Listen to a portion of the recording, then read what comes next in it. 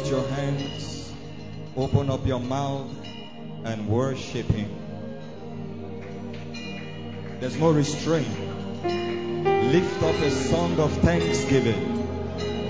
Lift up praise and adoration to Him. He alone is worthy. There's no one like Him. Truly none to be compared with Him. Open up your mouth. He wants to hear you. He wants to hear you. He wants to hear you. Just in the next 60 seconds while they play, I'd like you to open up your mouth. Give God all the praise. Give God all the worship that you can. Worship till you have no more words. Worship till you have no more language. Sing in other tongues. Sing in your understanding. Come on, somebody.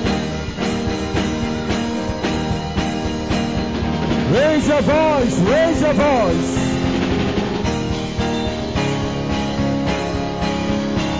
You get the glory. You get the glory. You get the praise. You get the praise. You alone take the honor. You take the honor. Oh, we just want to say thank you.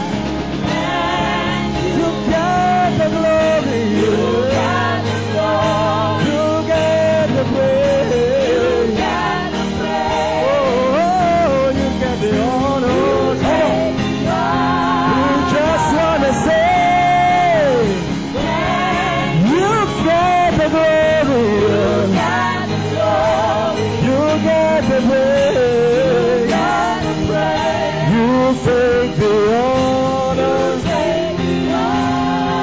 Wanna say thank you. Father, we bless you. Lord, we thank you from the depth of our hearts. We raise a sound of thanksgiving, of praise and adoration to you. In the midst of the good and the bad times, you are faithful. You are faithful. You have been so good, truly. Like your servant sang, you've been so good. You've been so good. When we think about where you have brought us to, when we think about what you have taken us through, we have every cause to testify of your goodness. Blessed be your name, Jesus. Can you wave your hands and just honor Him this afternoon? Bless Him. Those following online, just participate in the service. Join the worship tonight.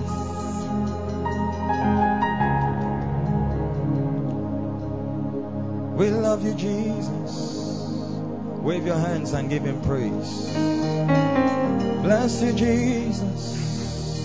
No one else like you. We love you, Lord.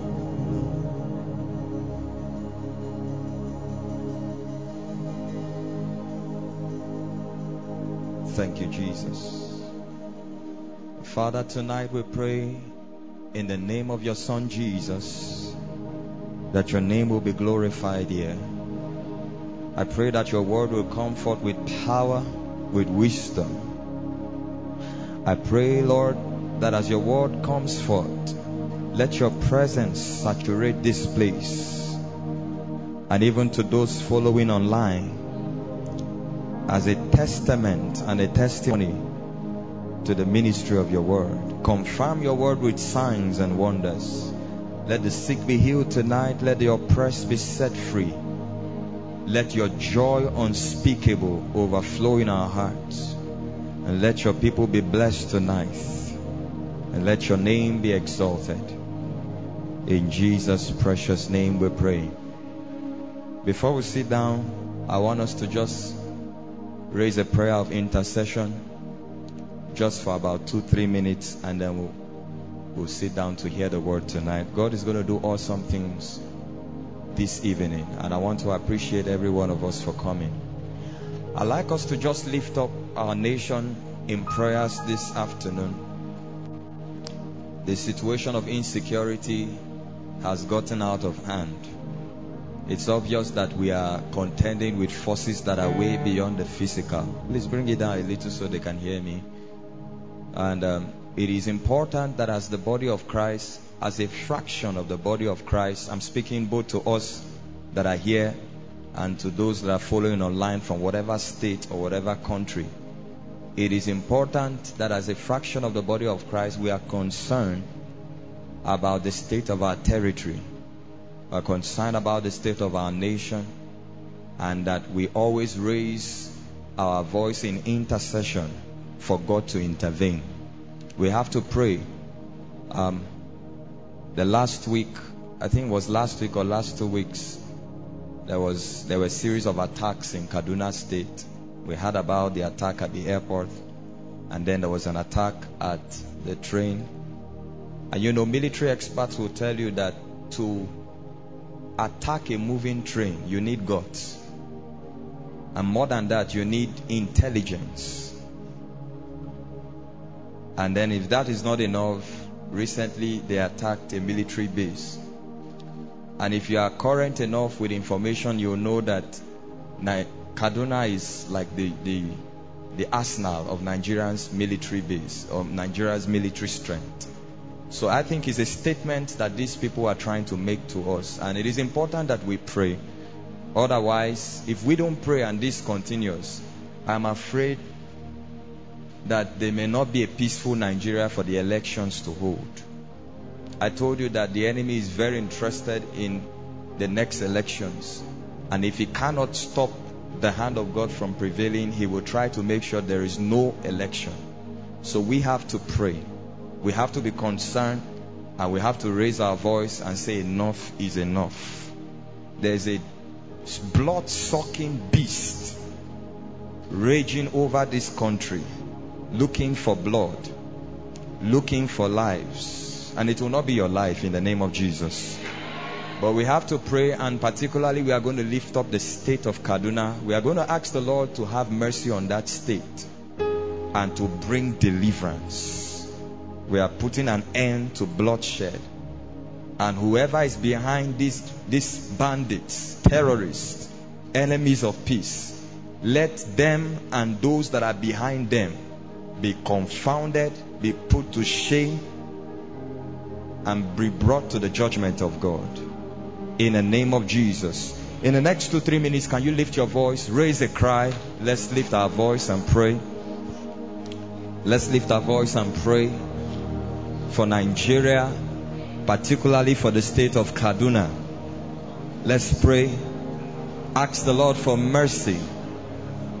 Ask the Lord for mercy.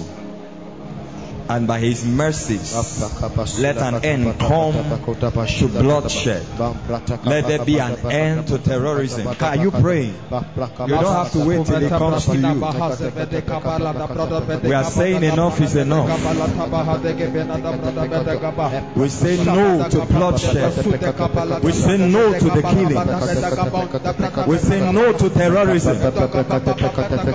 We lift up Kaduna State as a point of contact to every state, every of the 36 states in this federation.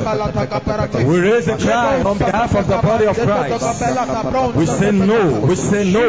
Let the adversary be brought to judgment. Let the hand of the Lord's judgment arise against the adversary, arise against the enemy. Let these bandits, these terrorists, these enemies of peace, and whoever is sponsoring them, be brought to justice. Let them be confounded, be dismayed and disgraced. Are you praying at all?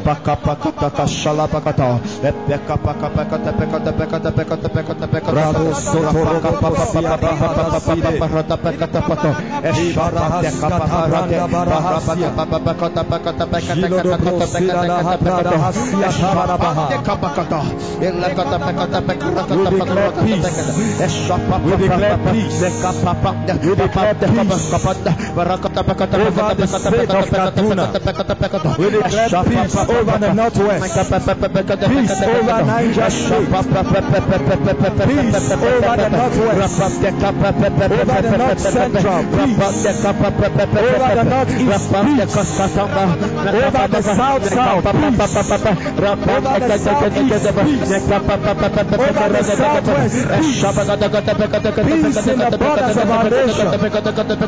Peace around our nation.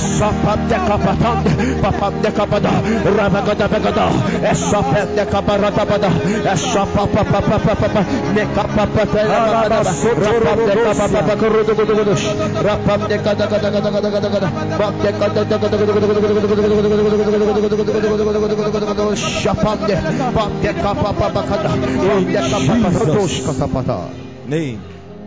Finally, I want us to pray and bring judgment by the hand of God against every enemy of peace in this nation. I don't care whoever they are. Listen, when you see a toll of insecurity consistently, in so much that the government looks incapacitated, then there are people involved. We are not going to mention names, but anyone that is behind terrorism, banditry, kidnapping, killing of any kind, this year, let the judgment of God come upon them. Lift your voice and pray in the name of Jesus. He said to execute judgment. This honor has all the saints. Lift your voice and pray. We release divine judgment against the enemy of peace, against the enemies of this state, of this nation, Nigeria. Everyone behind terrorism, killing, kidnapping, banditry, shedding of innocent blood, shedding of innocent blood. We release judgment against them. Let the earth swallow them. Let the earth resist them.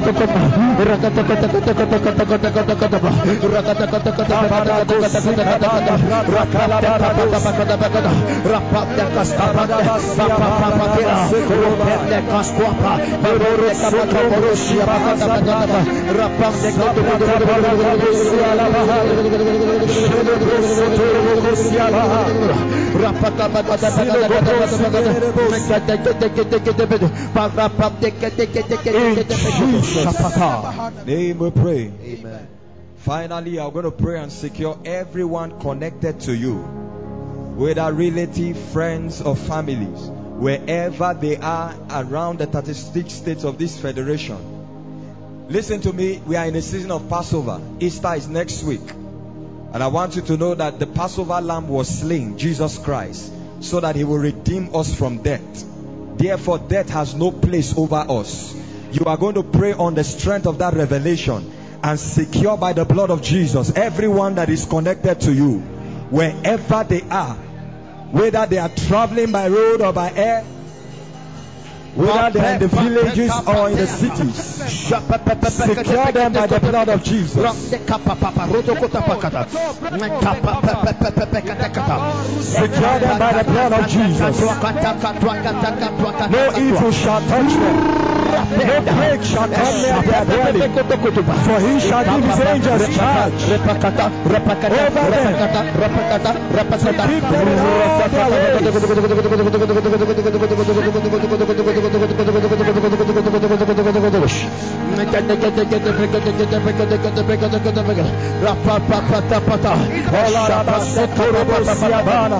we secure them by the blood. We secure them in the name of Jesus. We declare that they are secure, that they are covered.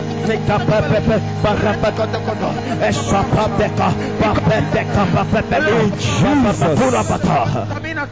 name we pray. Amen. Finally, I want you to rebuke the spirit of death out of this territory, out of your family. Every projection from the kingdom of darkness to kill or to slay a life, we rebuke and we reject. We cancel every sentence of death. If there is anyone connected to you that is sick, we send the healing power of God to them right now. Are you praying? Are you praying? The Bible declares unto God belongs escape from death.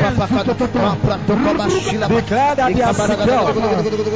We rebuke the spirit of death. We cast you out of this territory, out of our lives, out of our families.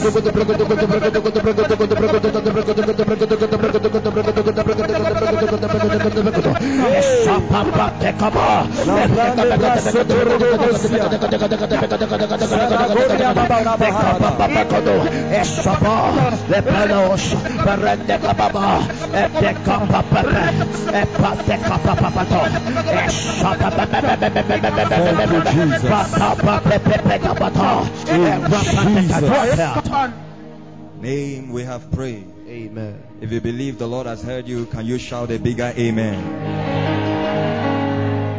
Please shake the hands of somebody by your side. Welcome them to Pneumatech. Give them a warm greeting. It's so good to see you in the presence of God again. You may take your seat in the presence of the Lord. Hallelujah. I said hallelujah. Hallelujah means praise the Lord. Hallelujah. Are we ready tonight? I trust God for an encounter for every one of us. It's good to see every one of us here, coming week after week. The sacrifice of coming to spend time in the presence of God, to hear the word of the Lord that comes to edify and to build us. Please, can you just celebrate yourself? Hallelujah. It's not easy coming every Sunday. Amen. Is it easy? You know, having to sacrifice every of your Sunday to be here. And I want to assure you that God is building us. God is raising a mighty army in this place. And also I want us to celebrate those who are following online. I know that there are people all over Nigeria and beyond. Is that the best you can do for them? You have to encourage them better. Amen. I want to thank every of our online follower. You know, we're living in a digital and a visual age. And we are yet to start our video live stream. So it becomes very difficult for somebody to just follow via radio alone. Or via social media. So everyone following us online from every part of this nation, we appreciate and we acknowledge your presence. We are one with you in spirit, and we trust God that the same experiences from here is transmitted to your very homes or wherever it is that you are, whether in Nigeria or outside Nigeria, whatever time zone you are listening from or you are following from. We love you. We appreciate you. And I would like to also say that you can do well to give us a feedback. Maybe make a comment on our Facebook page, or just give us a feedback through any of the platforms. Tell us where you are following from. We love you and we want to continually reach out to you and keep praying for you in the name of Jesus. And we bless the Lord for what He will do tonight in Jesus' name. Before we go to the word tonight, I want to say something as regards what the Lord is doing in Nigeria. I want to let you know that indeed, I told us from last year that we are in a season of 2022 was going to be a season of divine judgment, and 2022 was going to be a season of spiritual warfare. Now, if there is war in the heavens, there will definitely be war on earth. Amen. So everything that you see happening around is only a reflection of what's happening in the realm of the spirit. That's the reason why this year is so peculiar, that we began the year with two nations, you know, at war. And I want us to keep praying for the nation of Ukraine and Russia, that this war will come to an end. That the lives that have been slain, you know, God will just bring an end to it.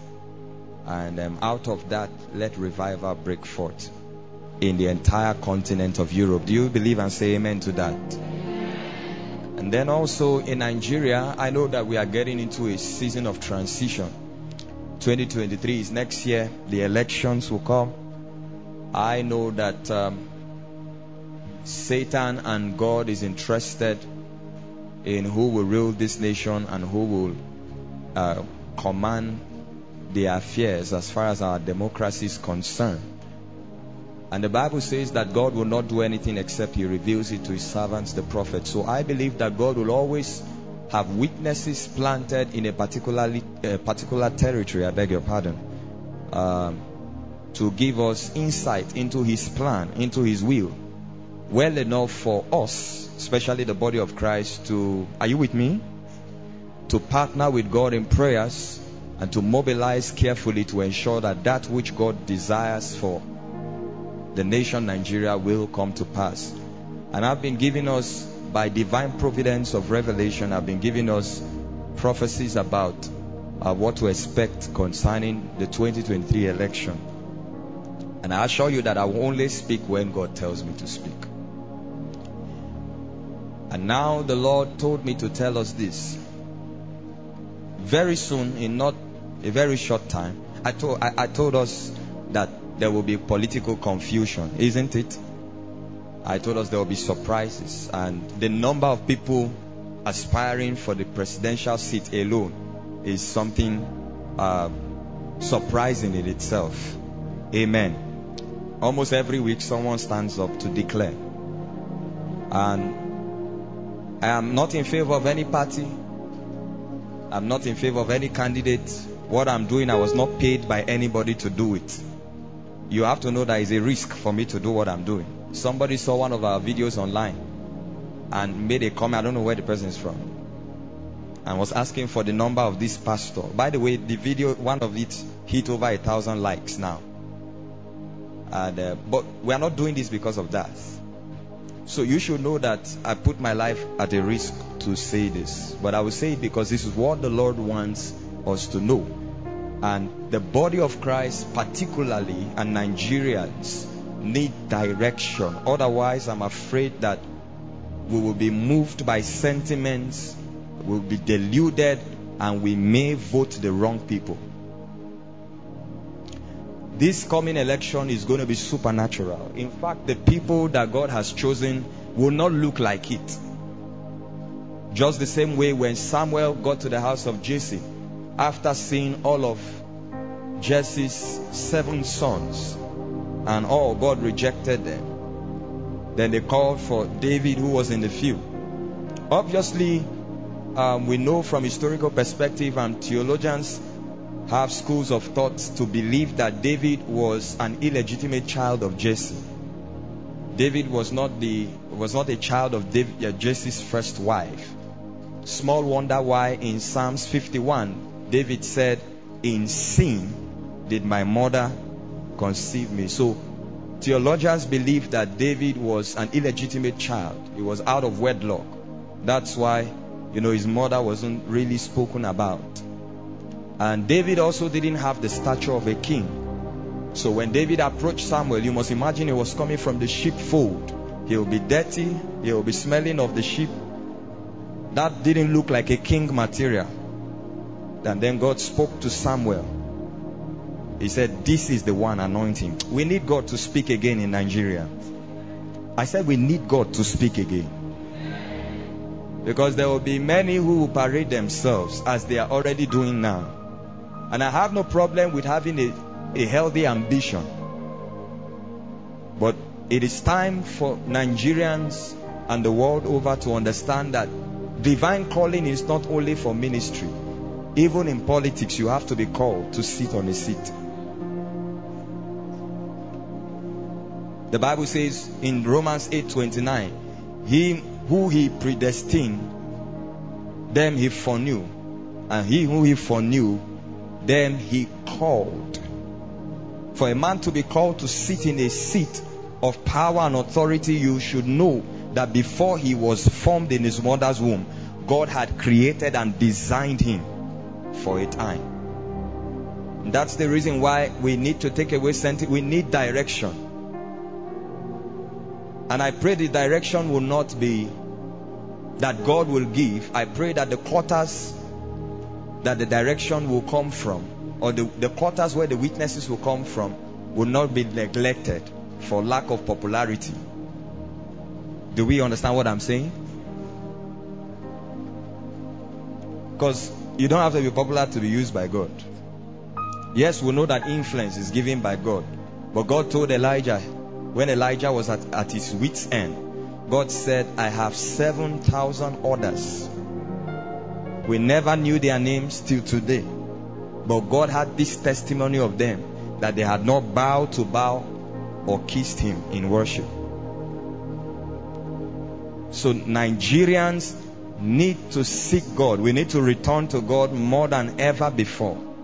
In this season, we need to raise a cry of intercession, a cry for mercy, for God to intervene, and for God to show us the path that will take us to the promised land. And so this week the Lord told me, soon you will hear on the news one of the presidential aspirants withdraw from the race. And it's going to shock many people. You will see it. It's going to be a headline on the news very soon. It says so presidential aspirant has withdrawn from the presidential race. This is somebody that will be popular. It will shock people. But let not your heart be troubled. What God is doing is, God is actually the wisdom of God, you cannot understand it. God is working behind the scenes and before the scenes. Amen. I want us to pray. I'm not wishing, but there's one of the aspirants that may lose his life. I said him so that you will not say it's you. I said him. I'm not praying for that, but let the will of God be done. There's been the spirit of death hovering on one. I won't mention the name. Generally, let's just pray. But I see death coming for one of the aspirants. So you are going to see it. You are going to hear it on news, and it's going to be on the headlines that a particular presidential aspirant who is very popular will withdraw from the race. And for now, I can't tell you if it's time for this party or that party and all of that. All I can tell you for now is that we have to pray. And I want to say this respectfully to every politician or everyone occupying political position. I want to say this, that please, somebody should capture this on phone quickly.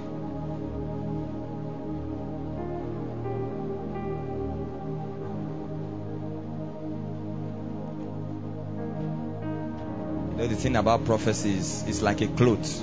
It can come on you and can lift. So I wanted to say it before it lifts. I want to say this respectfully to every politician and everyone that is holding a political position. We honor our leaders. We pray for them. I'm not in the party of those who criticize leaders. It's okay to talk about what's happening, but with the mindset of bringing a solution.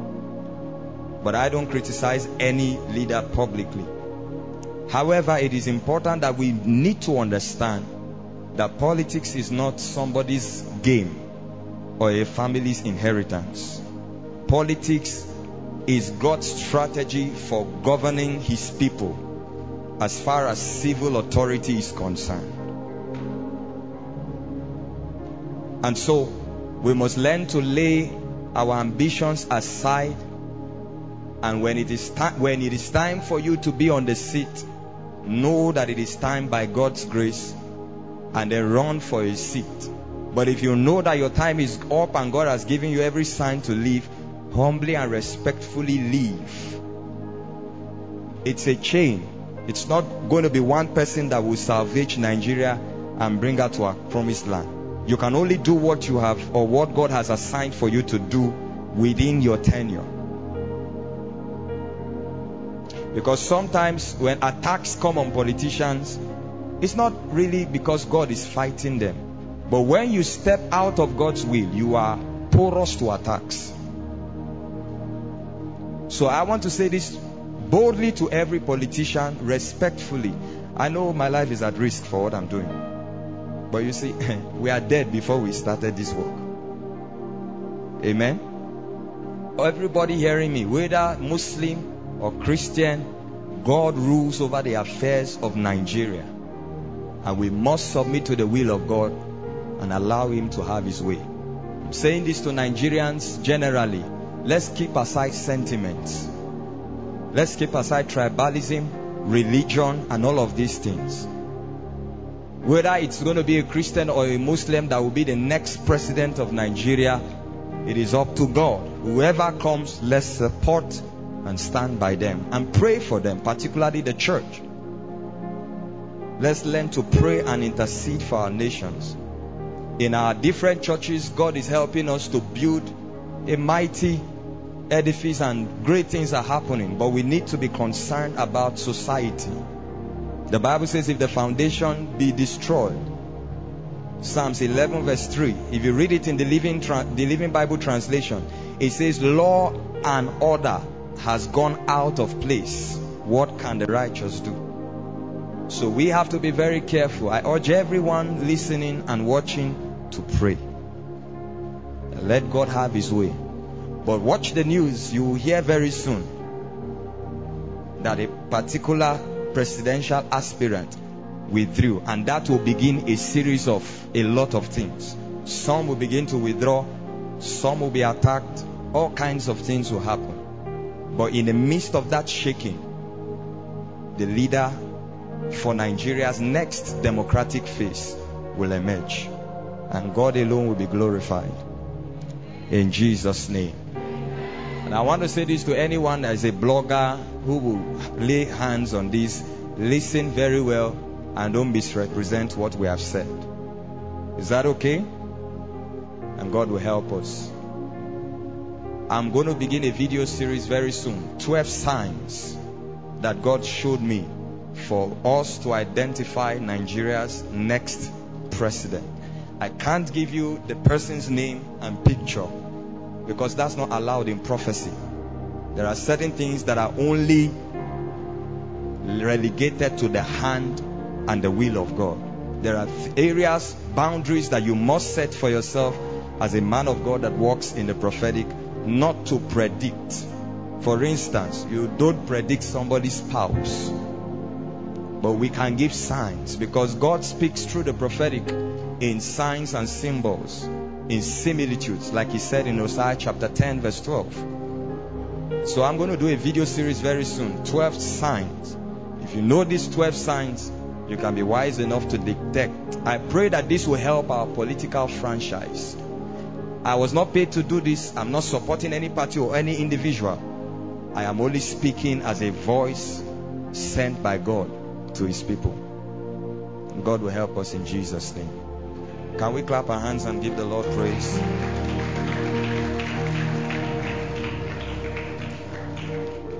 Holy, holy, holy are you, Lord. The saints and the angels bow. The redeemed worship you now. Holy, holy, holy are you, Lord. Let's lift our voice and sing it together. The saints and the angels bow. We redeem, worship you now. Holy, holy, holy are.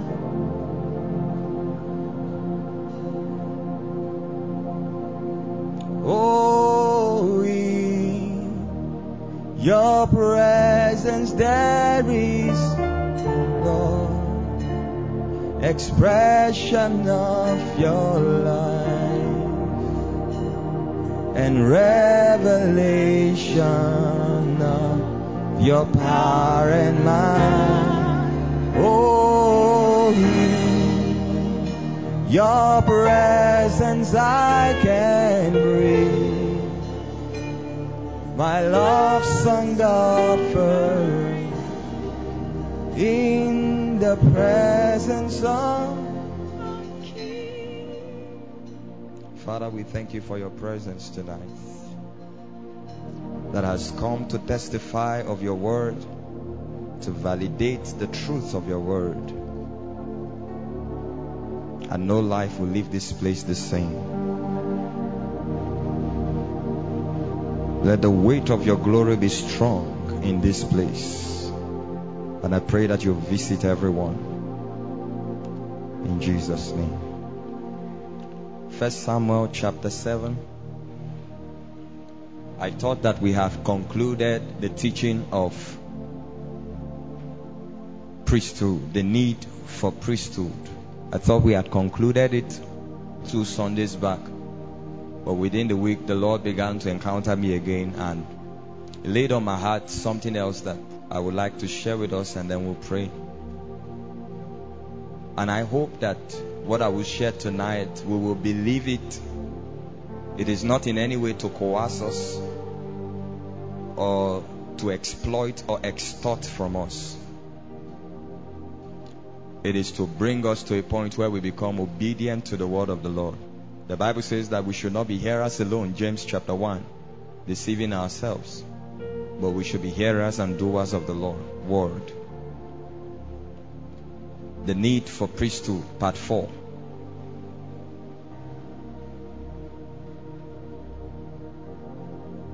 I want us to examine the life of a man today and pick something that I trust will help us in our journey in the kingdom and in our practice of priesthood. The Bible says in 1 Peter chapter 2 verse 5 that we are lively stones built up into a spiritual house and a holy priesthood to offer up spiritual sacrifices to God in Christ Jesus. In Revelation chapter 5 verse 10, the Bible declares that he has made us unto our God priests and kings. And we have been examining what priesthood is all about. And every believer has been called into the practice of priesthood. I told us that a priest is a mediator, an intercessor, one that stands between God and man. And it is important for us to note that the practice of our priesthood is what determines our dominion and our reign as kings in the earth. Because our advantage is our ability to understand and manipulate the realm of the supernatural, the heavenly realm where God dwells, and to bring dominion from that realm, to outsource dominion from that realm, and to reign on earth. Priesthood is the function, the lifestyle, and the calling of every believer. And when you begin to hear teachings like this, it means that God is interested in maturing his church. I like to say that for a while now, I believe that God is translating us from blowing up church folks to growing up church folks. For a while we have been blowing them up and not growing them. Blow up is when I come and I give you messages that are enticing to your ears. It can get you excited. It can get you exhilarated. It can get you jubilating for a while. It can stir you up or stir up your emotions. But the question is, does it have contents that will edify and grow you as a member of the body of Christ? And that is what God is interested in doing in this season. So if you have not been with us for a while, I implore that you get the messages somehow. I know they are on various platforms, or you just reach out to the media department after the service to help you to understand what we are going to say tonight. 1 Samuel chapter 7 verse 5 to 10.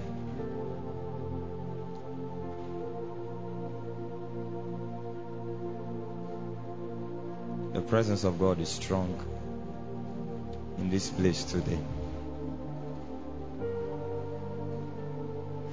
1 Samuel chapter 7, verse 5. Now this is a situation. At this time, the ark of God had been captured. Israel was defeated. You know the story from 1 Samuel chapter 4 and 5. Israel was defeated. The ark of God was captured, taken to the land of the Philistines. And then the hand of God was heavy on the Philistines. And they sent back the ark of God to Israel. But when it got to Israel, it remained in a place called Kiriath Jearim. It's actually spelled as Jearim, Jearim. But you know, in Hebrew, J is pronounced as Y. Amen? That's the reason why the word Jah, J-A-H, is pronounced as Yah, which is a name for God. And for 20 years, this ark was in that place. And it looked like the presence of God had departed from Israel. And the Bible says they began to mourn after God. They began to cry out for a visitation, which is something that we need to do now in this nation, which is something we need to do now in our world. We need to cry out for revival. We need to cry out for divine visitation. We need to see God move on our streets, on our campuses, in our marketplaces, even in the church again. We need to see and experience the raw power and the presence of God that commands genuine transformation. People don't change because you have a good sermon. You may as well just inform them. They change because of the power component in the word that is released. And so the children of Israel began to cry out to God. And as at this time, Samuel was the judge over Israel. From verse 5, and Samuel said, gather all Israel to Mizpah. Mizpah means watchtower, the place where you watch and look out for the enemy. So figuratively speaking, in a time where they were expecting revival, God was asking for the watchmen, the intercessors. He was calling for the ministry of prayer.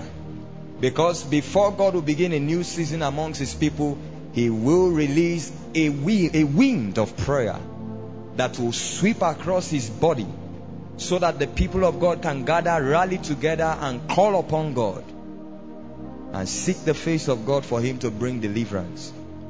Gather all Israel to Mizpah, and I will pray to the Lord for you. Let's go on. We are reading down to verse 10. So they gathered together at Mizpah, drew water and poured it out before the Lord, symbolic of spiritual purification and cleansing. It was repentance that they were doing. They were repenting before God. So this was symbolic of spiritual cleansing. You know, the Bible says, he that covereth his sins shall not prosper. Are you with me?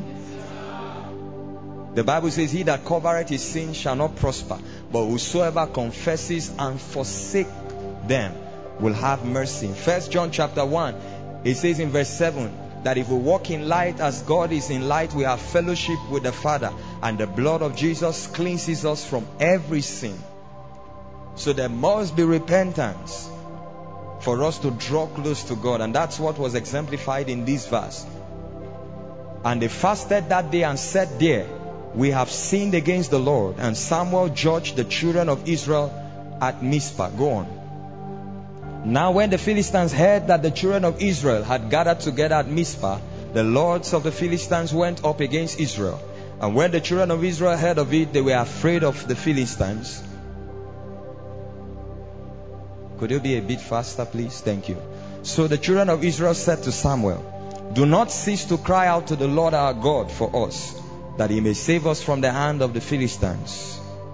And Samuel took a suckling lamb and offered it as a whole burnt offering to the Lord. Then Samuel cried out to the Lord for Israel, and the Lord answered him. You may need to read verse 9 and verse 10 in the Message translation to have a real picture of what happened. So the children of Israel were repenting before the Lord, praying and seeking God to be restored, restore his presence over Israel, because it looked like God had abandoned them. And I've told you before that if you lose everything in this life except God, you didn't lose anything. But if you lose God and have everything, you lost everything. What shall it profit a man if he gains the whole world and do what? We need to contend for the presence of God. It must be a matter of priority. You should feel bad when there is an absence of that tangible presence around your life after a while. And so the children of Israel were seeking the face of God, and Samuel was with them. And the Philistines heard that they were gathered in one place. Of course, they were defenseless. And so the Philistines decided to cash in on that advantage and wreak havoc, and come against the children of Israel. And when the children of Israel heard that the Philistines had come in battle array, they cried unto Samuel. I pray that God will raise Samuels in our generations. I believe every believer should seek God for themselves. But there are some times when you don't seem to hear God. You need somebody that is in tune with heaven. And the Bible says Samuel did something.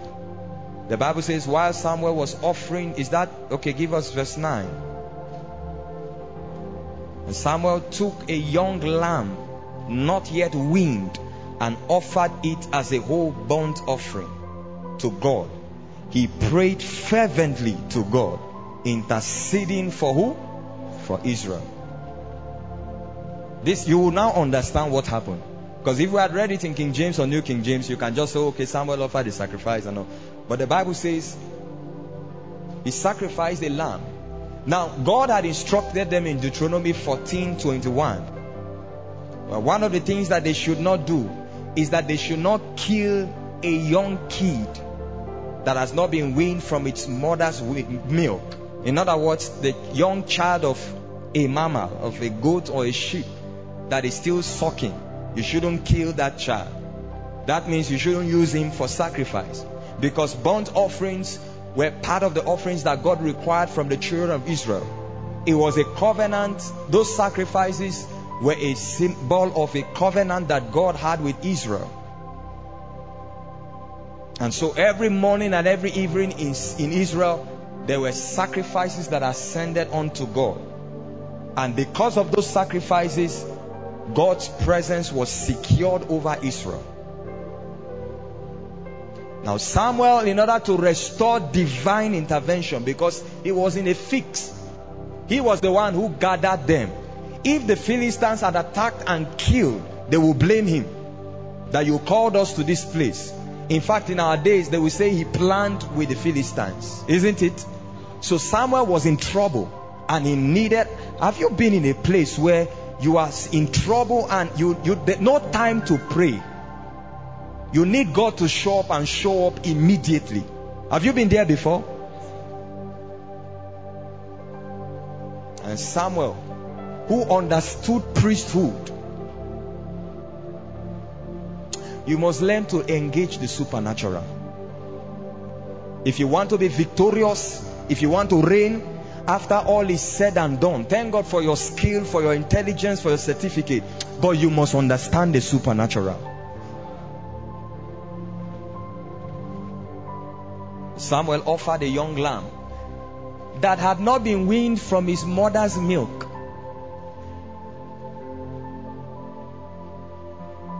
He took it and offered. And I guess that blood was fresh. The incense of that sacrifice went up to God as a fresh blood, as a sacrifice. And the Bible says in verse 10, just when the Philistines thought they will invade and capture Israel, the Bible says God answered by thunder. That means that there are certain answers, certain dimensions of the presence of God that can only be provoked by what? Sacrifice. You will not know that God can answer in a way until you do certain things. Let me show you some scriptures. Psalms 81 and verse 7. God thundered. The Bible says he thundered that day.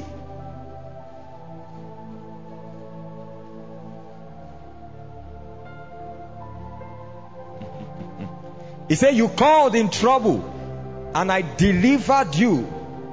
And I did what? I answered you in the secret place of what? Give us a Message translation. He said, you called to me in your pain. I got you out of a bad place. I answered you from where the thunder hides. God will answer on somebody's behalf today. By thunder in the name of Jesus. You know, thunder comes first to cause confusion. He said, I answer you from where the thunder. I like New King James. He said, from the secret place. For he that dwelleth in the secret place of the Most High. If you know that address, you can outsource certain dimensions from God. You can outsource certain weapons that are not common. And I came to tell you that this is not Old Testament. God can still do it today. Jesus Christ the same yesterday, today. Many of you who are conversant with your scripture, please be seated, sir. John chapter 18, when they came to arrest Jesus in the garden, he was to be arrested. And they came and he asked them, whom seek ye? They said, Jesus of Nazareth. And Jesus stepped forward and he said, I am he. The Bible says, if you read your Bible very clear, it said they stepped back and fell to the ground. Notice that Jesus just finished praying. And I told you by my calculation, he had prayed for 3 hours. Maybe that's the reason why when Judas kissed Jesus, from the time Judas kissed Jesus, he started dying. Because after that kiss, he went back, returned the bride, and went and hanged himself. Now, this is a digression. Understand that the Bible says, this is the way he hanged himself. He fell head down. Not the normal tie to the neck and hang. No. You know what it means to hang yourself? Upside down. That means you have to look for a tree that has long branches. Branches well enough to carry, because the weight of a man when he's upside down seems to be more than when he's right side up. You don't dare touch a man that understands the secret place. Judas made a mistake. Kissed Jesus, not knowing Jesus had come out of prayer. That's why the psalmist says, I will call upon the Lord, who is worthy to be praised. So shall I be what? Saved. In the midst of your affliction and your pain, what should you do? Pray.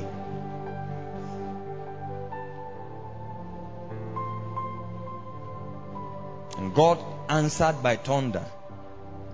But he answered like that because of something.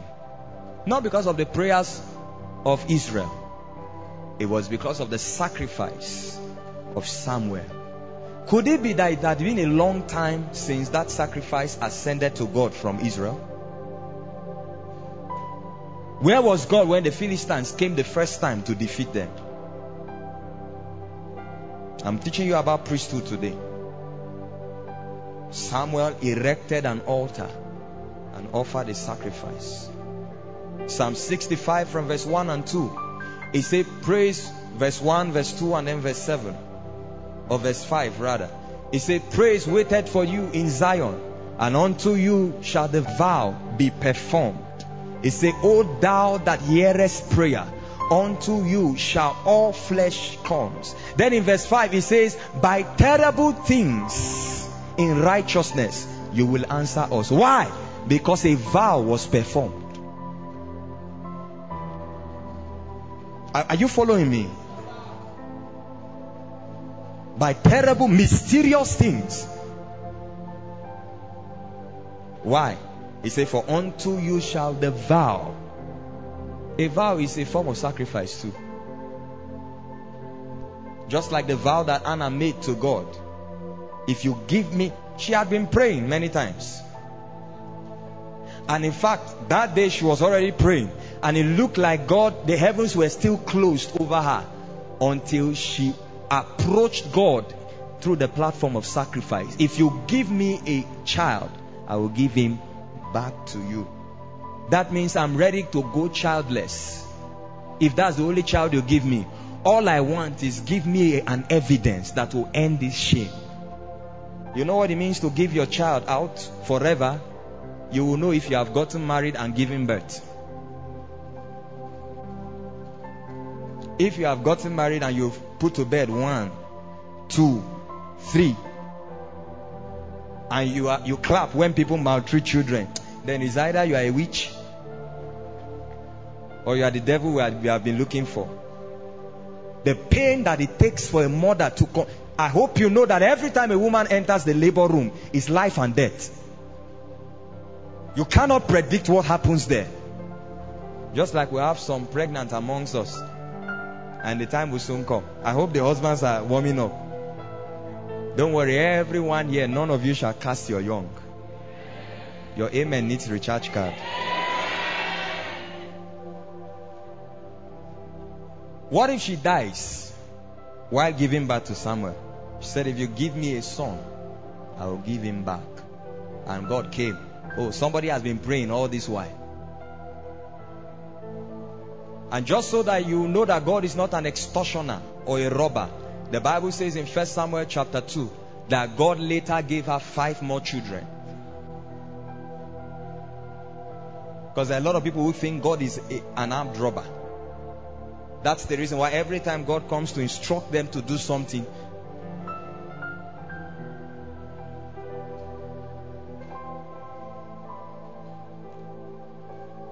friends, we must understand in our journey in the faith and our practice of priesthood that there are times when the only way out or the only way through is by sacrifice. Somebody say sacrifice. Shout it again. There are times in life where the only way out and the only way through. It doesn't matter what you do by that time. There are certain problems, certain fix that it will take a sacrifice from the earth. Not really because God cannot intervene, but you need to understand the justice system of God. Probably what you are dealing with. There are times when the only way out is a sacrifice. The Bible tells us in 2 Samuel chapter 24. Okay, let's turn to 2 Kings chapter 3 first. I want to show you another example. And just so that you know, Samuel was a man of sacrifice. You can put it as the subtopic of this part 4. A man of sacrifices. Samuel was a man of sacrifices. Small wonder why God showed up every time for him. Even when he went to anoint David, it was in the guise of a what? A sacrifice.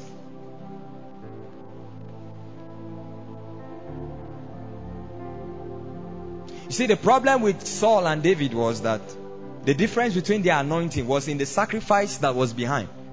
For instance, the Bible didn't tell us what Samuel had sacrificed on the high place before Saul met him. But the Bible, however, told us that in 1 Samuel chapter 10, Samuel anointed David with a flask of oil. Alright? And you need to know what a flask is. You know, in those days, there were some leaves or some trees that had, you know, I don't know how to put it, but they could get, they had stems or branches where they were strong enough to be like a container to hold something. That's what the Bible means by flask. Or some of these grasses that they used to roof in those days. That's flask. You know, once that touches fire, it can be destroyed, isn't it? Are you following me? But when Samuel was to anoint David, the Bible says he took a horn. A horn means a cow must die, a bull must die. Are we together? Maybe that's the reason why David's anointing was stronger. The Bible says God told Samuel in 1 Samuel 15, he said, take a bull. Or chapter 16 rather. He said, take a bull. That was the highest sacrifice in Israel. A bull was a burnt offering. Just because you want to anoint one man.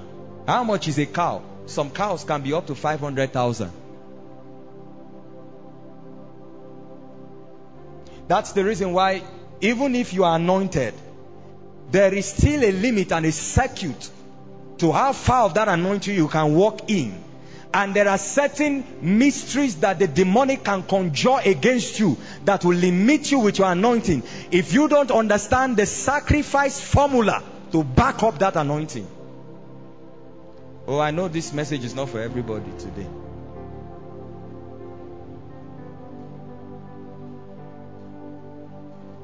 And I know, yes, the will of God sometimes, but that's why sometimes some anointed people can die. We just lost one of the anointed female singers in Nigeria.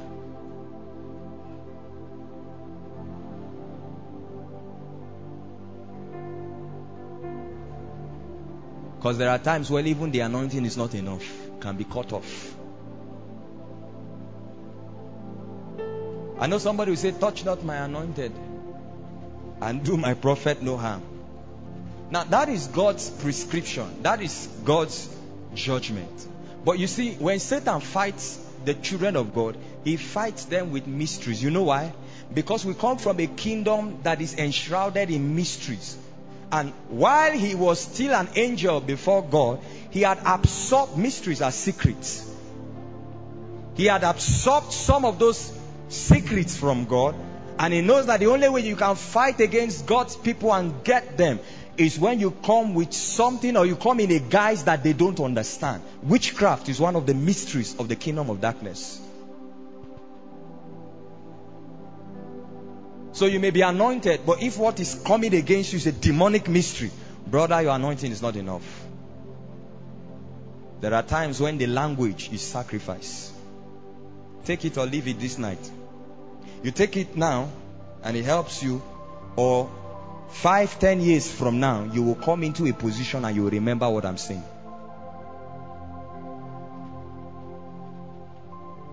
Was Saul not anointed when he was killed on the mountain? And David cried. He said, how are the mighty fallen? He said, why did Saul die as one that was not anointed? So David was wise enough. He was a man. He was a student of Samuel, remember. David was wise enough to understand sacrifices. Now 2 Samuel 24. Let me just go there before we go to 2 Kings. David understood. You see, he learned some things from Samuel. And that was what helped to secure his reign for 40 years. All through his 40 years, he fought battles, including against his own son. But he never lost one. Even when he sinned against God, the army of Israel won that battle. You want to know why? David understood something more than the anointing. He knew sacrifice. Somebody say sacrifice. 2 Samuel 24. The story. David stood up one day, and out of his pride as a king. You know, sometimes when you get to some positions in life, whether you become very wealthy, you have money, or you get to a position of power or influence, you need God to help you stay humble. You don't know who you are until there's 10 million in your account, 1 million, 100 million, as the case may be. That's when you will be revealed. You know, the Bible says the heart of man is deceitful, above all things desperately wicked. It said no one can discern it, including the owner of the heart. No one, including the owner. That's why you don't. Where's your heart? I know you will point here. That's your physical heart. We are talking of the heart that the Bible speaks about. Where is it? You don't know.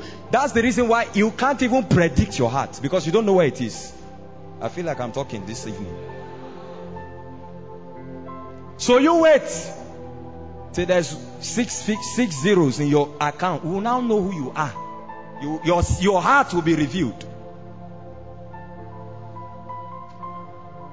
Or they call you to a place to pray and prophesy, and they present money, and you know that this man you want to prophesy on is a witch. But because of money, say my church, my ministry needs this 10 million, 15 million. That's why it's good to allow God to circumcise your heart now. It's not when you get to the top that you start that circumcision. Ask David. That's the reason why he fell from that height. Read what he said in Psalms 51. The prayer was a prayer of repentance, but also regret. He never believed that this lost thing followed him many years to catch up with him on the throne. So you need to pray every day and present, allow God to search. He's the only one that knows the position, to search and circumcise. To circumcise means to cut off the desires of the flesh, the nature of sin in you that may make you betray God when you least expect. 2 Samuel 24. So David woke up one day as king. He said, number all the men in Israel. I want to know the strength of my army. And his commander told him, you know, Joab was a wuru man. Joab, the commander, was a wuru man. But for the first time, Joab was speaking truth. He said, let God multiply the children of Israel and give my Lord the king many more soldiers. He said, but there's no need.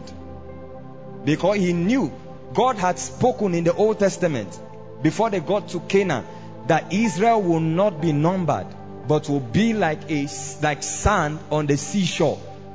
It was a law God had given to them in Numbers and in Deuteronomy when Balaam wanted to curse the children of Israel. So he knew that David was about to err. And the story had it that, you know, David's word prevailed and they numbered the whole men in Israel. They were up to 1 million plus. And the Bible says God sent his prophet to David. He said, choose out of these three.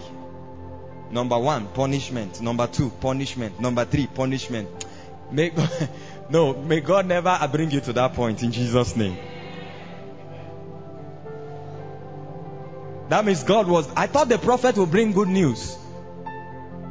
And if you read 1 Chronicles 21, the same story, different account. David was already repenting.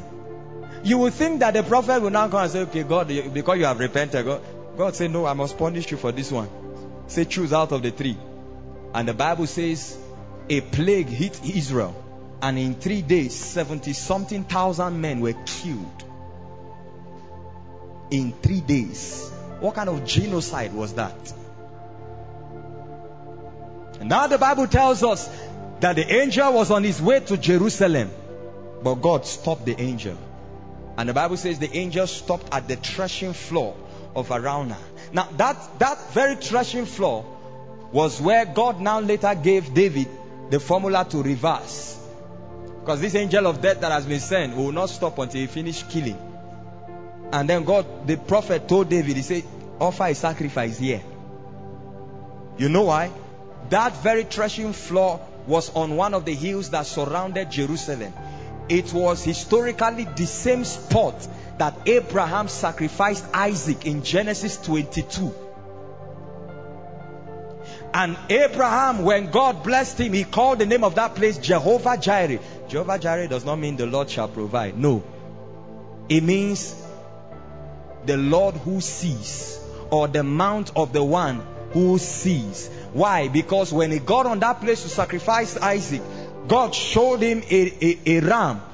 And a ram is the male of the sheep family, to exchange for Isaac, because sacrifice is the platform of exchange. Because that ram was symbolic of Jesus Christ 2,000 years later, that would die, exchanging himself for the sin of humanity. I thought somebody would say amen. Same spot. Abraham was to offer Isaac. Abraham means father of many nations.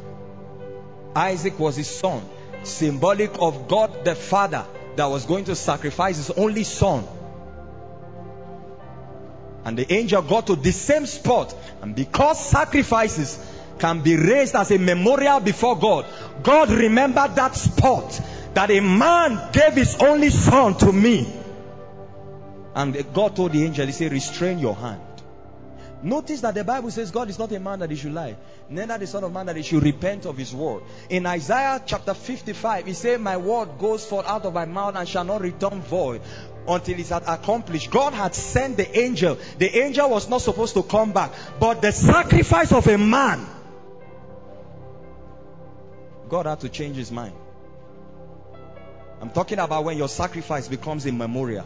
The Bible says we have been saved to offer up spiritual. When your sacrifice becomes a memorial before God, a timeless memorial. The Bible says David offered a sacrifice. Now David was very wise. He knew the gravity of his offense, and he knew that it would take a sacrifice that was voluminous enough to counter what had happened. So not only did he buy the place, the man was going to give it to him free. But the Bible says David bought the place, and he bought the instruments, the animal for sacrifice, and offered it up to God. And in verse 24 and 25 of 2 Samuel 24, the Bible says, and God heard the prayers of David after he had offered sacrifice, and the plague was stopped. There are many families without memorials. There are many families without sacrifice. There are many territories without altars.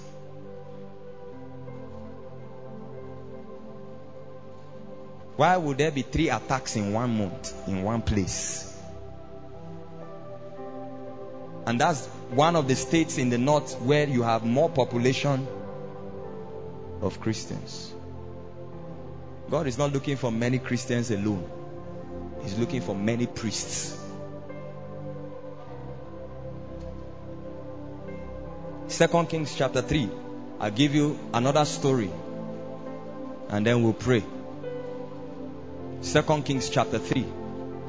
The Bible spoke about a time when the king of Israel was to go to war against the king of Moab.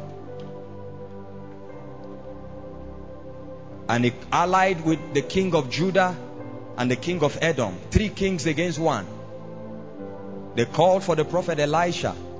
Verse 17, as the minstrel played, the hand of God came on Elisha. Look at what he said in verse 18 of 2 Kings chapter 3. Elisha began to prophesy the victory. Prophesy the victory of the children of Israel in this battle before they fought. He says, and this is a simple matter in the sight of the Lord.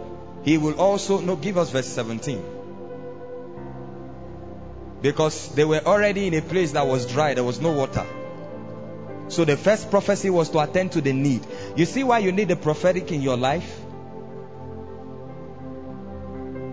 He said, for thus says the Lord, you shall not see wind, nor shall you see rain, yet that valley shall be filled with water. Prophecy solved the need at hand. Next verse.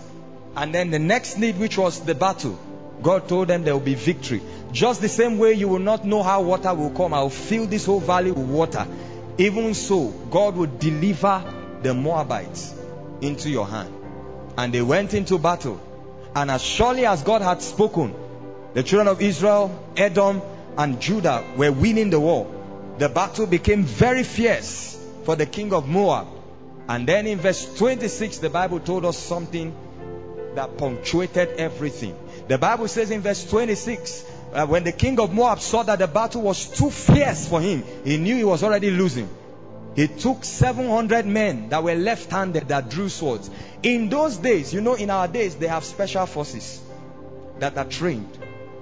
For instance, in the Nigerian Navy, there's something they call special boat service. That's their own special forces squad. Now, the training of one man, a special boat operator, is equal to 1,000 normal troops. You don't want to know the training they go through. In fact, part of their training is that they will have to walk for 30 kilometers with a heavy sack, endurance test, and little or no water. So in those days, they had their special forces. And in those days, if you were a left-handed man, as a warrior, you were a special force. So they trained them in such a way that they could break through and resist any opposition. If the king's army has been defeated and the army of the other nation is against the king and has covered where the king is, those guys can destroy and immobilize the entire army. And the king tried to employ that, but nothing worked. And when he saw that the natural could not work for him, He knew that he had to go supernatural. Now notice that this was the king of Moab. The same Moab that called Balaam to curse the children of Israel, and he could not, because God had blessed them. And then Balaam now advised Moab that, see, if you want to destroy these guys, the only thing is lure them to sin. Let them break their covenant with God. Then God's divine protection will be removed, and you can break him. Somebody say, where was God when this thing happened to me? Check your covenants. Check your covenants. Because many of us don't believe in covenant. They say Christ has done everything. But even Jesus practiced covenant. One of it was in prayer. Jesus was given to prayer at specific times, that even on the night when he was to be betrayed, he prayed. The Bible says in the next verse, I think that's verse 26 now. What did the king of Moab do? The next verse, please. Then he took his eldest son, who would have reigned in his place. I did a research and I discovered some school of thought. Some theologians believe that that son was his only son. And the Bible says he offered him as a burnt offering. Imagine you tie your only son that will reign after you, kill him and burn him. Why? Just because you need to win a battle. And look at the end of the verse. The Bible says indignation. All of a sudden the battle turned upside down. God had prophesied that they will win. And the word of God does not go forth and return back void, but somewhat sacrifice. You think of it, if it was an Israeli king that made that kind of sacrifice.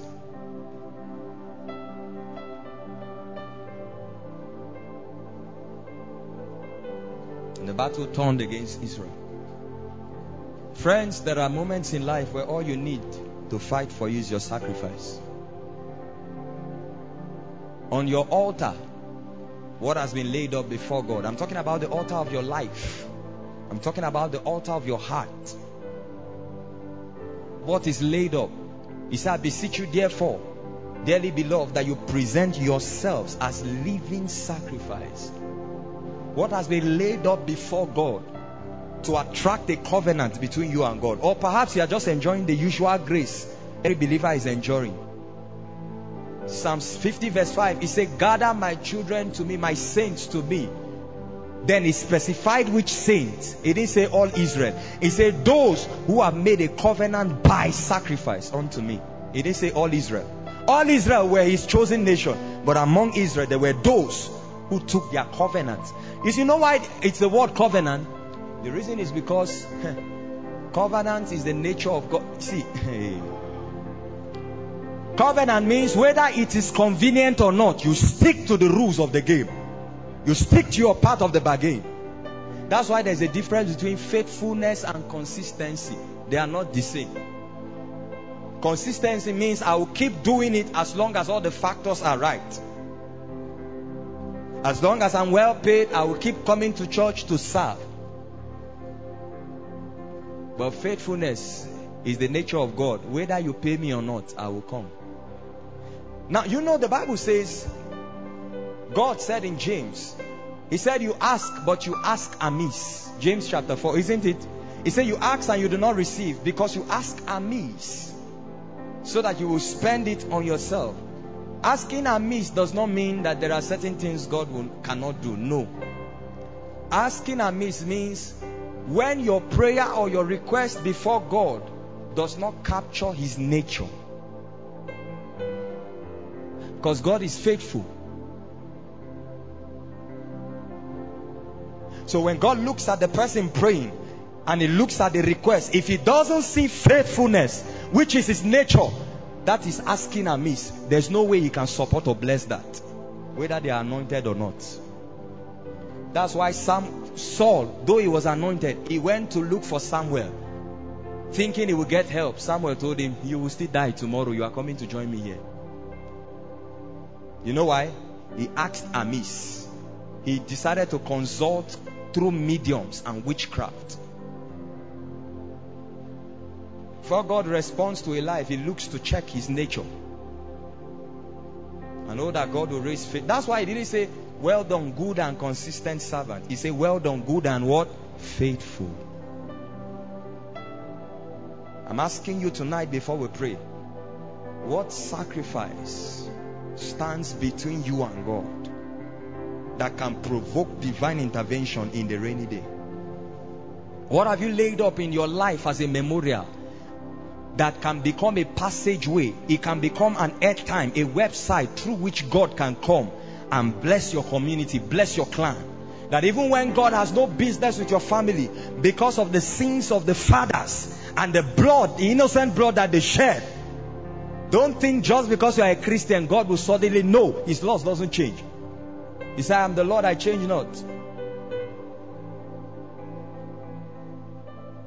Visiting the iniquity of the fathers to the children, to the third and fourth generation, and by no means slaying the innocent with the wicked, but giving mercy to those who fear him. That's his nature. It doesn't change.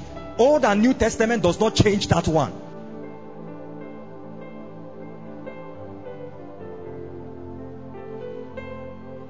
So what sacrifice will stand?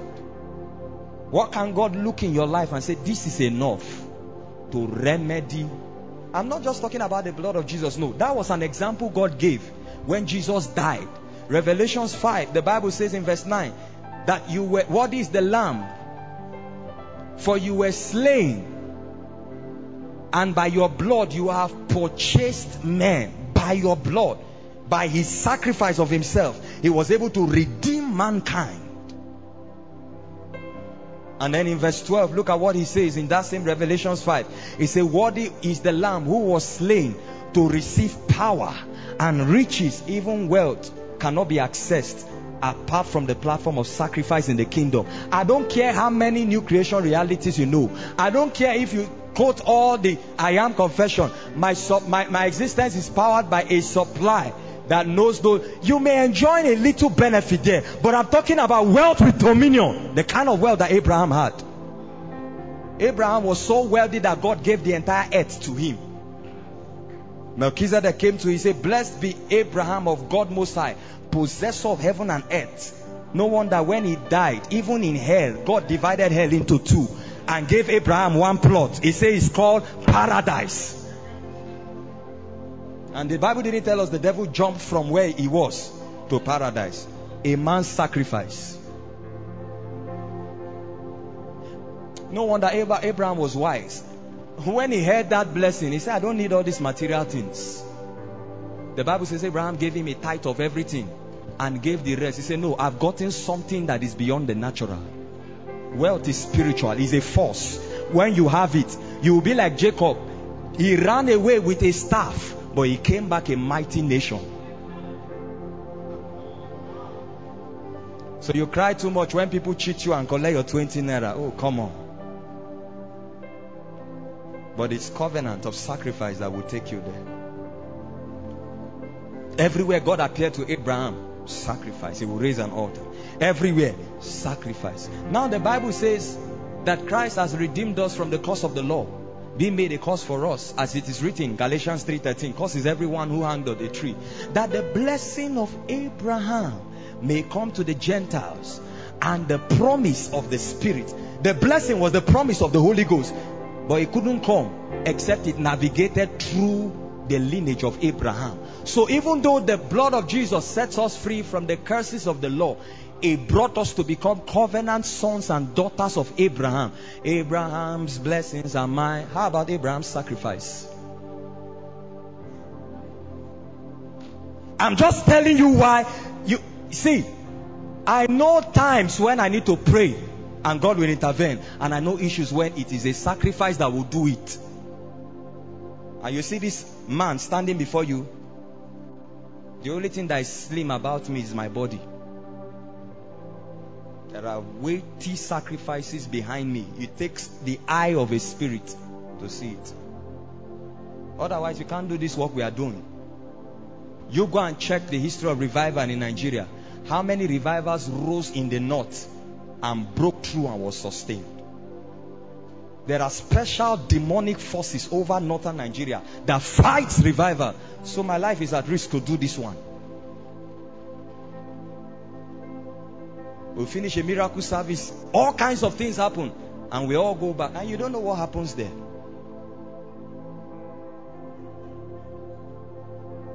There are even times when I'm going for a meeting. After praying for days, God will say, empty your account. Empty your account. 5 zeros. 6 zeros.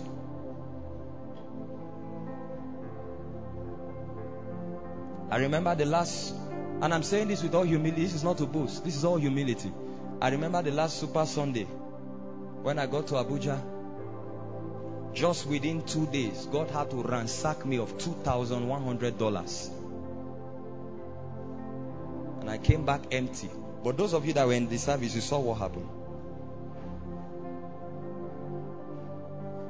This message tonight, I'm sorry, but I'm blunt. Take it or leave it. But if you want to secure God in your life, if you want to be a beneficiary of all that Christ's redemption presents to you, it will oblige you to listen to this voice that you are hearing now. There are certain battles you cannot fight with prayer. There are times when your giving, your sacrifice is louder than your prayers. He told Cornelius, he said, your prayers and your alms giving has gone up. It was not a waste. And because of that, salvation came to the Gentiles. What sacrifices will you pay to see the move of God in your generation? What sacrifices will you give to bring about an end to the onslaught of darkness? I know what we like. Apostle, pray for me. Apostle, bless. Recently I was praying for somebody. I went somewhere to pray. Spent hours praying for this person. And for the first time, God spoke to me. And God said, what have they given you recently? I'm saying God spoke to me. And this is not, I told you from the beginning, this is not a preaching to coerce people. The Spirit of God spoke to me. He said, these people you are crying for, what have they given to you recently? More like God wants to intervene, but it will be the grace He has on His servant that they have to connect to by sacrifice. When we preach these things, I know that there are fake pastors who go about to extort people, but not here, not here. I stand before God. Since we started this ministry, I've never extorted anybody. So we preach and give you the truth so you will know it. There's never been a time I sent my account number, give anybody and say, oh, send this. Oh, if there is anybody, whether he's here or online, let him go on. So I dare that person to go on social media and say it. God just told me, He said, these people, what have they given to you? I said, but God, they are giving to your work. He said, no, not in this case. This one, they need a seed to seal their victory. What do you now say to God in that condition? The only thing you can say is cry for mercy. Because I'll be the last person to go and tell the person. I remember when we started this ministry, the first 1 year it was hell. The first 2 years it was hellfire. The first 1 year hell. The second year it became hellfire.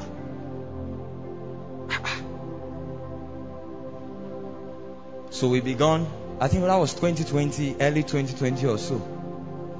Or 2019, I don't know, but it was beginning of the year. I was in Abuja. I was praying. And God told me, He said, stand up. He said, you need to connect to certain covenants that are already enjoying the blessings you are looking for. You need to connect to them by a seed. And I called our accountant. We emptied the account. Took a seed to this ministry, took a seed to that. The account was shut down. Then God came again and said, your own. Oh yeah. I mean, you know, when your account is breathing with small life, at the beginning of the year, 5th of January, and God said, clear everything there. How do you survive?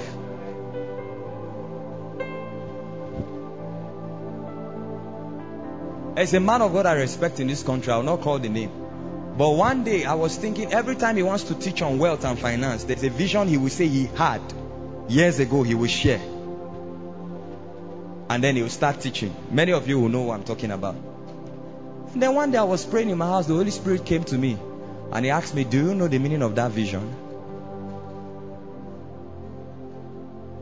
And he told me, and from that day when I began to apply it, my finances,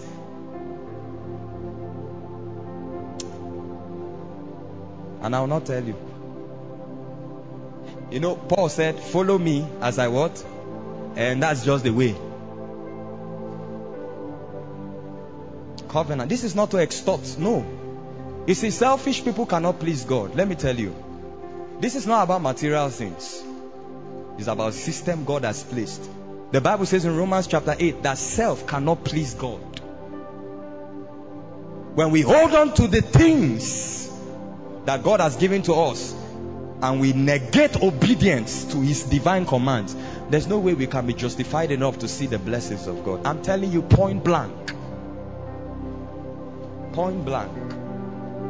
And when you notice, this is wisdom now, when you notice you have a peculiar calling from God in the body of Christ, you need to die to what I call, you need to submit yourself to what I call a life of sacrifices. It doesn't end, brother. It will not end. Are you hearing me? I need to come to us and talk to us. It will not end. Some of us, please sit down. Some of us started, but you stopped halfway, and that's the reason why God has stopped. To not end, to keep rising. Because God wants to see if you are attached to those things or is him.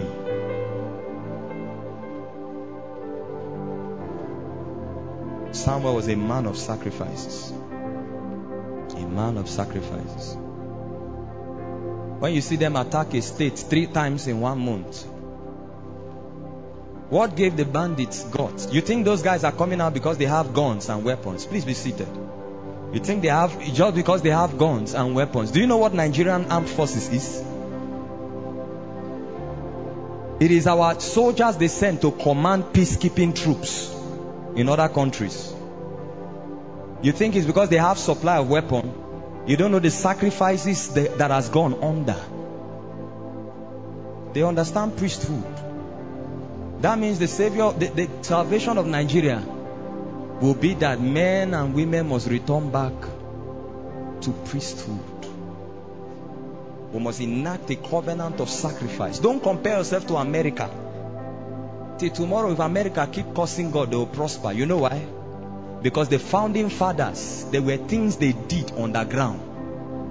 They covenanted, the founding fathers of America, they covenanted themselves to God and the nation by sacrifice. They devoted the nation so much that on their currency, it is written God's own country. What was the foundation of our own? Witchcraft, idolatry. Then the British came, colonized us, raped our women, divide and rule and all of that. And you think we'll just prosper like that? You think so really? Every military base, anybody that is watching this now, better hear me. Every military base better start raising sacrifices because they're coming for you. Now nowhere, maybe the next place is the government house. We don't pray for that. Because when you can attack airport, attack train, attack a military base, the next place is the government house. A sacrifice. Lord, I offer my life to you. Everything I've been through, use it for your glory. Lord, I offer my days to you, lifting my praise to you as a pleasing sacrifice. I offer you my life, Lord, I offer you my life. So it's something that if you believe what I'm saying tonight, you have to apply. At the beginning of the year, you'll have to raise such before God. There are certain things God has given to you that you will have to secure it. I told you that the source of a thing sustains it. Your marriage is not founded on any covenant of sacrifice. That's why there's problem. Same thing with your relationship. I know what the two of you use your money to do. It's okay to go lick ice cream, buy gifts and all, but if the two of you don't understand covenant, see the devils, the demons in Nigeria. In case you don't, you know we import a lot of things from abroad. The demons in Africa are real demons. The demons are watching you. Say, okay, you want to lick ice cream with us? What we did to your mother and your grandmother, we're coming for you. A woman gets married, joyous wedding, and after 2 years, no child. With all the prayer and fasting, have you tried a sacrifice?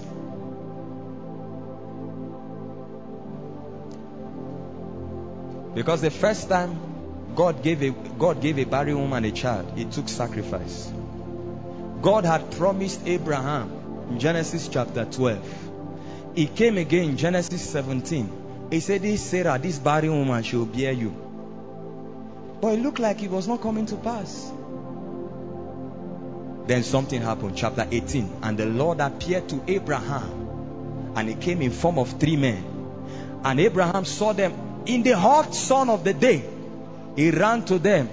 He said, please stop aside to my tent. Let me get what you will eat and wash your leg. You don't call that sacrifice? And the Bible didn't say God rejected. God said, do it, we are waiting. Notice that the only thing God said while he was with Abraham there was about Isaac, Sarah's child. But he waited till Abraham had raised an offering. You don't call that an offering, ba?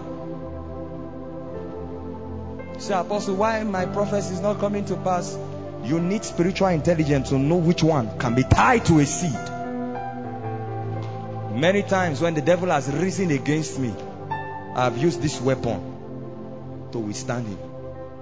Many times. I didn't tell you when I said I prayed when my dad was hospitalized. Oh, I didn't tell you the other thing I did was sacrifice. And there are many times that people have prayed and interceded for, and I saw that all hell was broken loose on them. And in the cover of darkness, you raise some sacrifice that will cause you pain for a long time. And then they will come and share testimony. Ah, he has done for me. And you will just sit down and say, oh, glory to God. You think saying every prayer God will just... I'm not telling you this. I'm showing you the life. This is it. This is it. That's why till tomorrow, God will forever remain true in Nigeria. You know why? Our spiritual fathers understood this. They understand it very well. Dr. Oral Roberts, a great healing evangelist, years ago, was diagnosed of a very, what word will I use? A disease. A killer disease. He was dying. And then one day he spoke to his wife, Evelyn Roberts. Oral Roberts was a leading healing evangelist. He will lay hands on people, thousands, and they will be healed. After all the prayer, people came to intercede, people laid hands and nothing was happening. He called his wife one day, say, honey, how much do we have in our account? She said, so and so. He said, take it and give, I need to leave. And the Bible says, as soon as that seed was sown, the story had it, as soon as the seed was sown. I'm not saying it's everything, but there are some things, there are some times in life, as a family, be wise to have that covenant of sacrifice. You are still a young girl. Can you covenant your unborn children to God? By sacrifice. Oh, God told you you give birth to a prophet. From the day God told you you are not gotten married, but the enemy has devised a troop, a battalion that will destroy that boy when he's 12 years. Unfortunately, some of us, our parents didn't know this, and that's the reason why your life was just, it's by the mercy of God you are here. And when you say we have a covering, that covering is sponsored by sacrifice. Can you rise? Let's pray.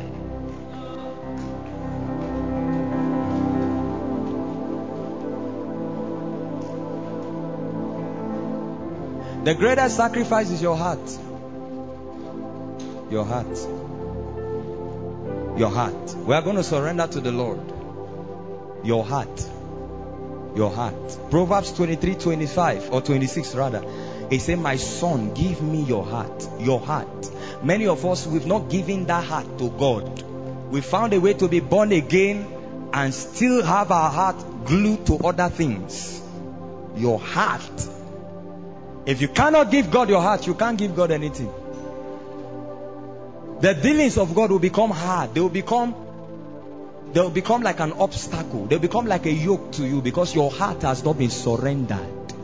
But tonight we want to lay aside our ambitions, our will, and pour our heart to God and say, Lord, you are the captain of my life, of my heart, and of my destiny.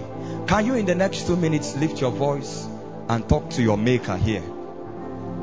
I said talk to your maker, pray. Surrender everything that must be surrendered. Some of us only seek prayer here and there and here and there, here and there, seeking solution, when the greatest solution will be that your heart is offered as a sacrifice to Him. Let Him be Lord over your heart. Let Him sit enthroned. Many things are in our heart contending for the position of God. Your relationship, your marriage, your job, your finances, and these are things that God gave us. Can you raise your voice and pray a prayer of surrender to Him?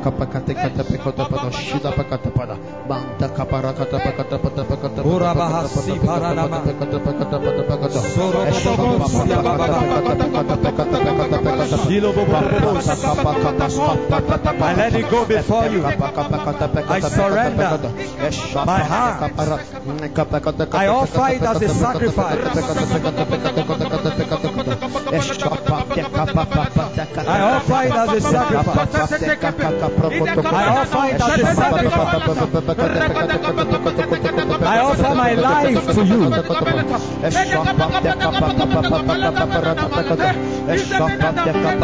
I offer it to you.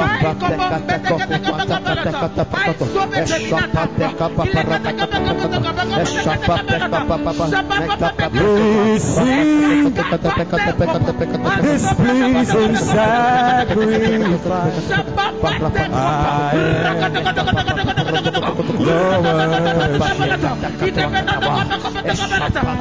Accept this pleasing sacrifice.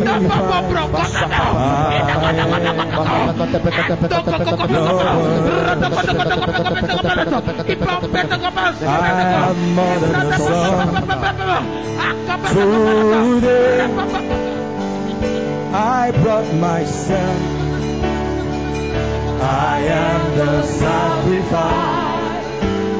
I am more than a son. Today I brought myself. I am your worship. I have more than a son. Surrender to Him. I am the sacrifice. Both I and all that I have.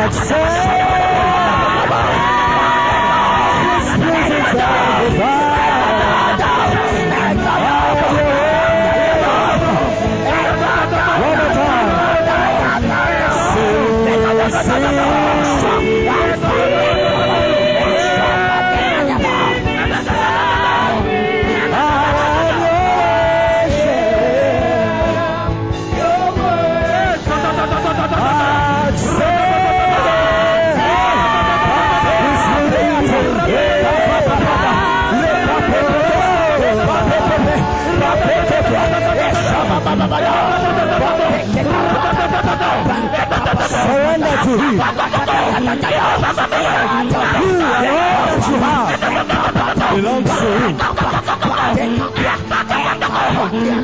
I surrender my house, my car, my life, my money, my finance, my relationship, my marriage, my calling, the anointing.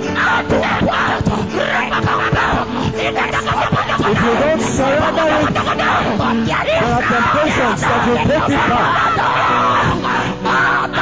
Give back to your peace.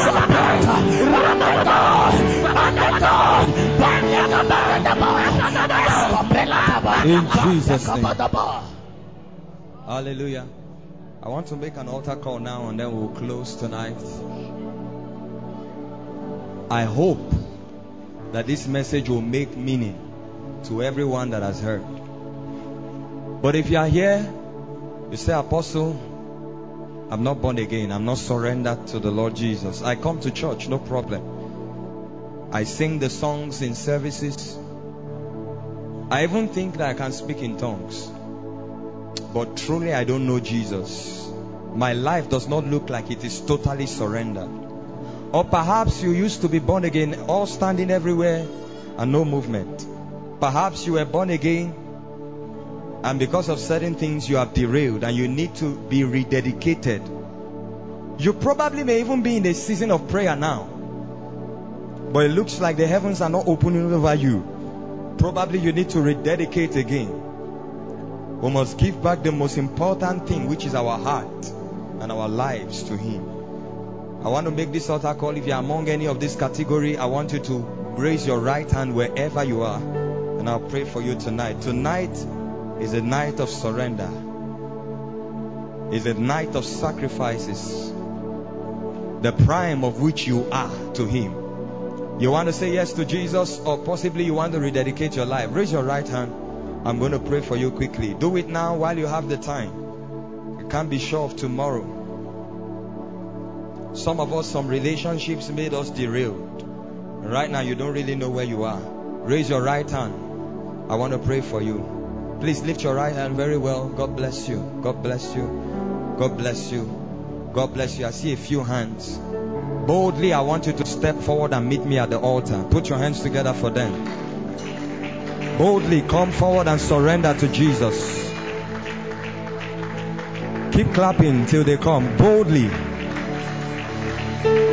Forget about who is around you. You are surrendering to him. You decide you are no longer running again. You are giving him everything. It all belongs to you. Oh, it all belongs to you. Those of you in front, just talk to the Lord. Talk to the Lord. Say, Lord, I surrender. Have your way.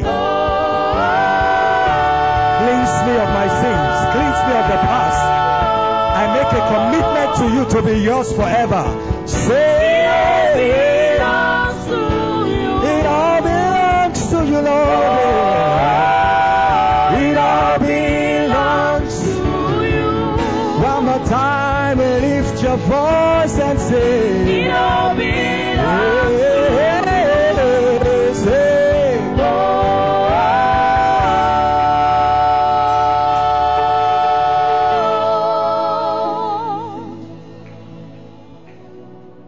Those of you in the congregation, I want you to stretch your hands towards them and pray for them.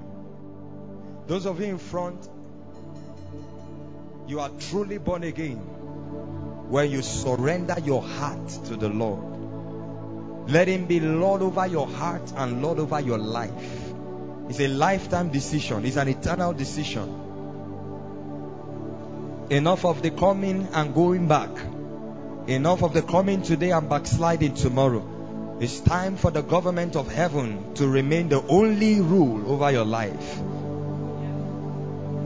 Those of you in front, put your right hand on your chest. I want you to make this prayer after me, and I want you to mean it from your heart. Say, Lord Jesus, I come to you today. I surrender to you. I surrender my heart, my life, and everything to you. I repent of my sins. I ask that you be Lord over my life. And I thank you because you died that I will be saved. In Jesus' name.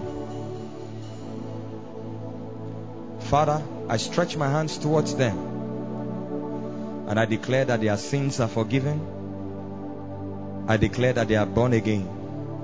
I pray that you fill them with your spirit and your life. Right now, seal them by the entrance of your spirit into their hearts.